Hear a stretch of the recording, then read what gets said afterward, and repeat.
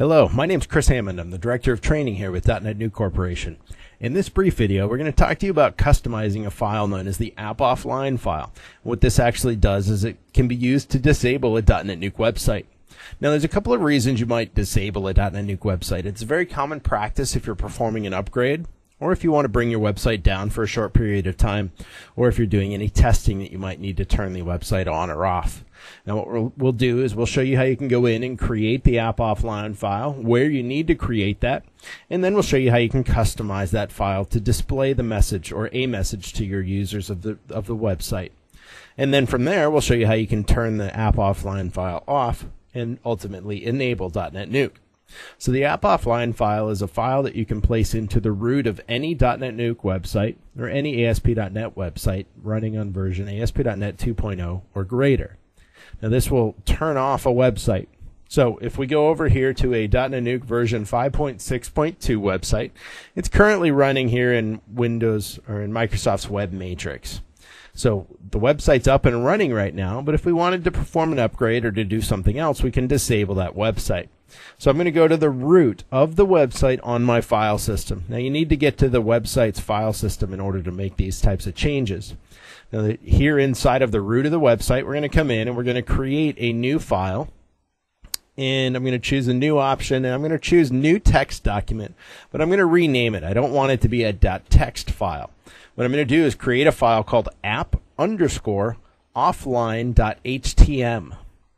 Now, it's very important with the name and the extension of the file. If we go ahead and name it appoffline.htm, that's going to ultimately disable our DotNetNuke website. So if we go back over to DotNetNuke and we do a refresh of the web browser, you can see once the refresh is done, we ultimately get a blank page. Now, that's because our app offline file is currently empty. So we can customize that app offline file. So if I switch back over here to the file system, I can go into the app offline file and make changes to it. Now, typically, you're going to make changes with just standard HTML inside of this file. So I can come through and customize the HTML. Now, I'm going to pause the video as I go through and create some custom HTML here. So here I've gone in and I've just typed in some very basic HTML. Created the HTML tag, the head tag, and then a title tag with a title of website offline. And then an H1 tag inside of our body that says this website is currently offline, with then a paragraph tag of we are currently performing maintenance on our website, please check back later. Now if I go ahead and save this file and I go back to my website and I perform a refresh, we get that information displayed. So you can see the title in the tab title there is website offline. The H1 tag is being displayed, and then the contents of the paragraph tag are also being displayed. Now, in some versions of some web browsers, if that file is less than 1 kilobyte in size, IIS will actually respond with a 404 page. So sometimes you need to make things larger, and oftentimes I'll just copy the message, that paragraph tag, multiple times within the HTML. Now, running on IIS Express here in Web Matrix, that's not an issue, so the page loads as normal. Now, this particular website had a page called articles.aspx.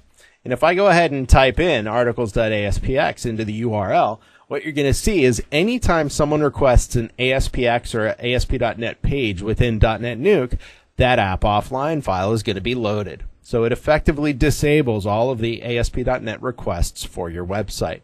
And you could go through and then perform the upgrade for your website.